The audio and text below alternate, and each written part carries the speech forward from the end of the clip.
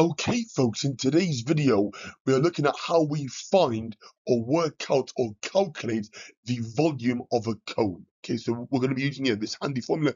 Volume of a cone equals a third pi r squared h, where r is the radius and h is the height.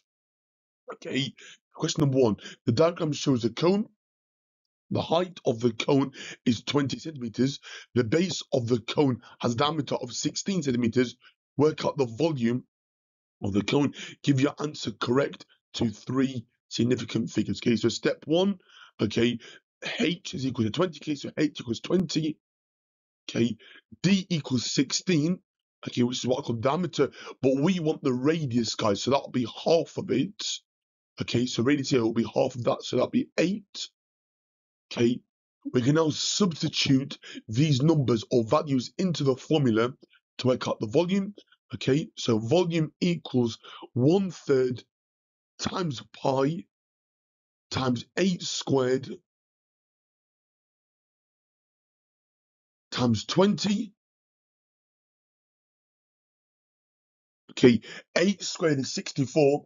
64 times 20, okay, if I'm not mistaken here, is 1,280. Okay, divided by 3. So volume equals 1,280 thirds pi.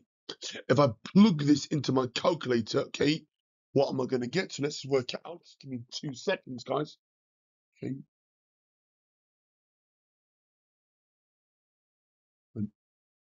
So working this out on my calculator, guys, what are we going to get? So we get 1/3, okay, times pi. Oh, sorry. Start again, sorry. 1,280 divided by 3. We've got the pi button.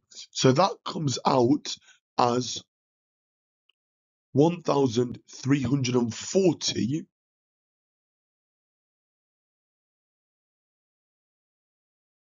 Okay, centimeters cubed to 3 significant figures. Okay, that is my answer. Oh no, sorry. Yeah, that's right. Yeah. Okay, so that, guys, is my final answer. Okay, so that's how we work out a volume of a cone. It's a third pi r squared h. We substituted in h is 20 and r is 8. 8 squared is 64.